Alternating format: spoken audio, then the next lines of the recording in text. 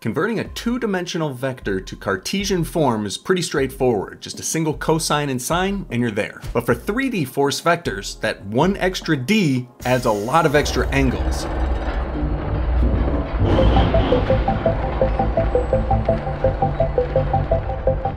These can appear as 3 angles measured to each coordinate axis, or as 2 angles, one angle within the xy plane and then a vertical elevation angle up in the z direction. Now, the most common way to present 3D vectors is not going to be to use angles at all. It's just going to be with position vectors and unit vectors. Because normally when we build something, we don't always know the angle of a cable. We usually know the XYZ coordinate where each end of that cable will be connected. That's going to be a separate video, so if you want to learn about position vectors, unit vectors, and force directed along a line, which is what you'll do for most of the rest of the course in statics, click on this video up here. But if you do have angles for your three-dimensional vector, this is one way that they can be presented. Alpha, beta, gamma, with the alpha measuring the angle to the x-axis, beta to the y-axis, and gamma to the z-axis. And to convert to Cartesian form, you're just going to project the vector f onto each axis using cosine. Since 2 of the angles are given, finding the component in the x and y directions, the I and j components, is going to be simple plug and chug. But without that third angle gamma, it might seem kind of like you're stuck. So I'm actually going to first finish the Cartesian vector and go back and solve for angle gamma last, because by the definition of the magnitude of a vector, it's equal to the square root of each of its components squared. It's a 3D Pythagorean theorem. So that gets us to a z component of 40 pounds. And that 40 pounds will also be equal to 80 cosine gamma, and use this relationship to solve for gamma.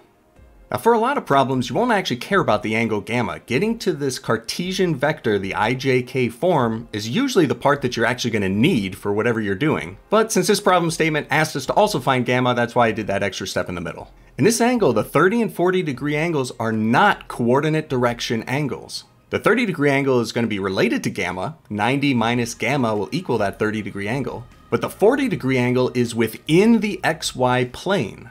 So in order to turn f1 into Cartesian form, we're going to first need to project it from 3D space into 2D space in the xy plane. Then we'll be able to use that 40 degree angle with sine and cosine to figure out x and y components. Although the z component is going to be the easiest, so we'll do that one first. First solve for angle gamma, and then the z component is just going to be the magnitude of the force times cosine gamma, which is going to give us 40 pounds. And then k is just the unit vector in the z direction. The next step is to take the 80-pound diagonal vector and project it down into the xy plane onto this red diagonal line. And you can do that using the 30 degree angle that's given, and I'm calling this vector f1 xy, meaning that it is the projection of vector f1 in the xy plane. And it works out to be 69.28 pounds. You can then get f1x and f1y using the 40 degree angle and the cosine or sine as appropriate. Since the x-axis is adjacent to the 40 degree angle, I use cosine for the x component. And since the negative y-axis is opposite of the 40 degree angle, I'm using sine, but I'm also using a negative value.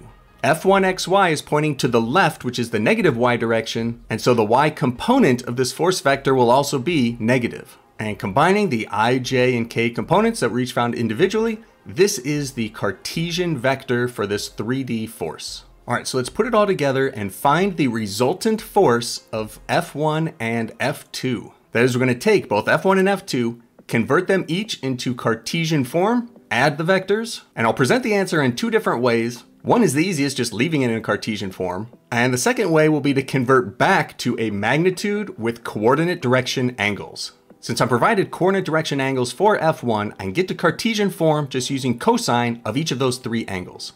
The 45 degree angle is pointing to the positive x-axis, 60 degree angle pointing to the positive y-axis, and then I'm subtracting the z component because the other 60 degree angle is pointing to the negative z-axis. All right, 1 down, 1 to go. So I'm going to save a little bit of calculator work on this one by using the 3, 4, 5 triangle. The z component is the vertical direction, that is the 3 side of the triangle, and the 125 newtons is the diagonal direction, that's the 5. So the vertical component is 3/5 of 125. And if you still have trouble with these triangles, it may help to actually draw out the similar triangle. So you can set up a ratio.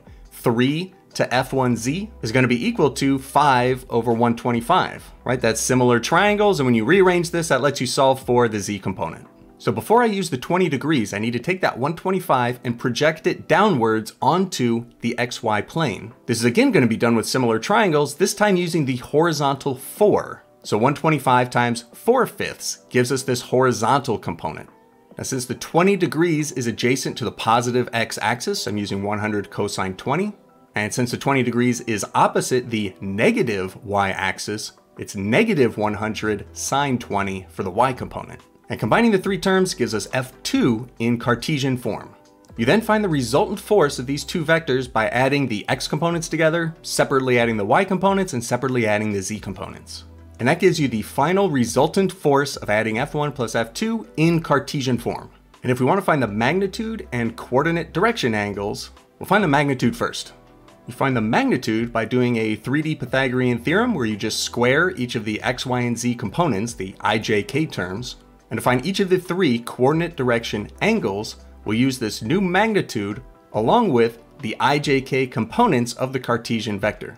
And some calculator work with inverse cosine gives these three coordinate direction angles. And the gamma angle is greater than 90 degrees, meaning it's pointing down below the XY plane into the negative z direction. And looking back at the initial figure to see if this final answer actually does make sense, we got an answer with the highest term in the positive x direction, which makes sense since both F1 and F2 are both pointing in the positive x direction. We got an answer that's positive y, but a small number in the positive y direction, which again makes sense because F1 is larger than F2. So F1 is pulling more in the positive y direction than F2 is pulling negative y. And the final answer being negative in the z direction also makes sense because again, F1 is larger than F2, so the negative z component of F1 is overwhelming the positive z component of F2. And now that you've learned about coordinate direction angles, there's a good chance that you're hardly going to use this at all for the rest of the course. What you're really going to be using are position vectors and unit vectors for forces directed along a line. And so if you click on the video linked on the screen now, this is what you'll actually be doing for most of the rest of the course, because usually in 3D space, you know where things are connected, but not necessarily the 3D angles. Thanks for watching and enjoy the rest of your day.